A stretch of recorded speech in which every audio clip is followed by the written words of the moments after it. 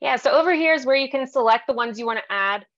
You don't have to select all of these. If you want to say, this one's not really a good comp, so I'm going to only select, the bigger dollar ones, you can do that.